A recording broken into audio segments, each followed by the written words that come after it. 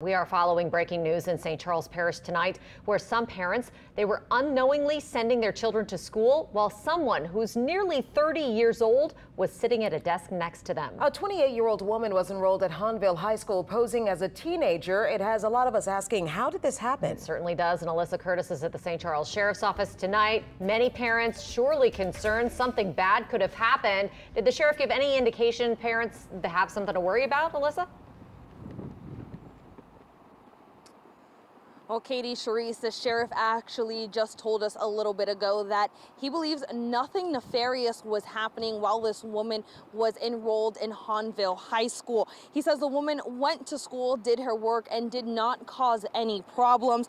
He says the investigation so far shows nothing inappropriate was happening. He says she just wanted to learn English. Amid the teenagers walking around the halls of Hahnville High School this past school year was unknowingly a 28-year-old.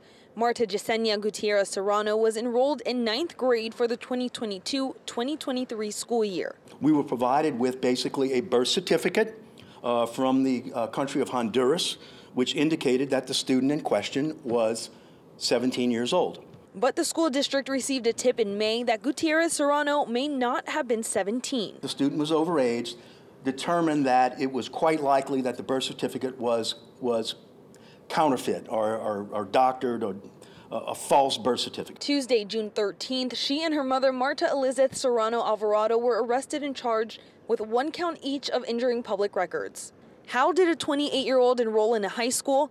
St. Charles Parish School Superintendent says her enrollment was done in line with state law. Some of those things require birth certificates and/or proof of residency based on where the student resides in whatever parish that they may reside in. So all of our policy and procedures were aligned to law, and the protocols that were followed were also aligned to those same procedures. But why would an almost 30-year-old want to go to high school? She wanted to learn English. She wanted to become proficient at English. Well, the sheriff says parents are likely concerned a 28-year-old was in school with their children. He says there was nothing nefarious with her enrollment. She was in school. She minded her own business. She did her schoolwork. She caused no trouble. She was not a disciplinary problem.